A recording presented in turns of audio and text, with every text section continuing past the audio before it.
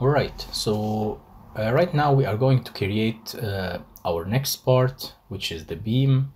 And the beam, we are going to model it as a shell element. So this is our beam, and we are going to model this as a shell part. So we're going to go ahead and click on create part. I'm going to give it a name, call it a beam. Again, this is a 3D part, a deformable part, and the shape, well, it's not solid, it's shell. And we are going to use the extrusion option as well. So we are going to draw the cross section, and then we are going to extrude it in the 3D space. The approximate size, typically I like to give the maximum size of the beam. So this is 250 in height. So I'm going to give here 250 as well. And then we are going to say continue. So as always, we are going to get the sketch, the drawing sketch right now. You can move the sketch, by the way, using the controls over here. So let me just center it. So this is my drawing sketch, and now I need to draw my beam cross section.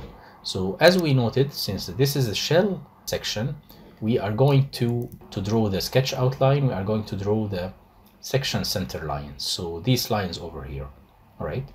So this means that the vertical line, for instance, the length of the vertical line will be the depth of the beam minus half of the thickness of the flange at the top and half of the thickness of the flange from the bottom. So this means I need to draw, since this is 10 millimeters, so this means the depth of this line would be 240 and the flange width would be 120. So if I go back, so then I can start by drawing lines, just regular lines.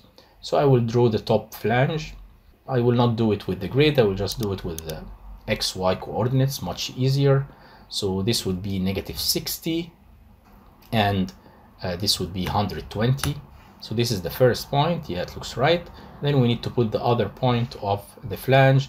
Again, I will use the coordinates. So this will be 60 and again, this would be 120. So now I have the top flange, all right? So now you can click escape, and then you can again, let's draw the second flange. So the second flange again would be -60 as well, and the Y now it will be -120. So that's the first point, and then 60 and -120. So this is the second point, that's it. And then I will draw the web. So here again, I can just join. I have snapping here to the midpoint. So I go from this midpoint of the flange to the midpoint of the flange, and I'm done. So that's it. So this is much easier, of course, the shell element. I just draw the center line of my section. And now that I'm done, I just need to click on done. So I click on done. Now again, I'm asked the same thing. How much would be the extrusion in the 3D space?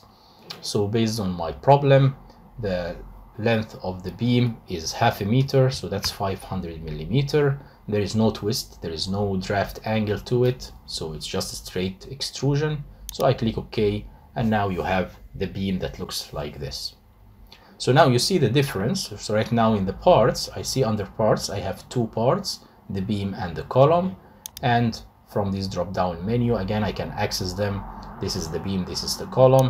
And you see the column, it's already extruded with the thickness and everything, but the beam, we just see the plates, like the center, the plates as shell elements. So of course we need to assign thickness to these plates, which will come in the next thing that we are going to do once we finish with the module, the part module. This is when we are going to go to the property module. We are going to define the cross-section thickness pretty much.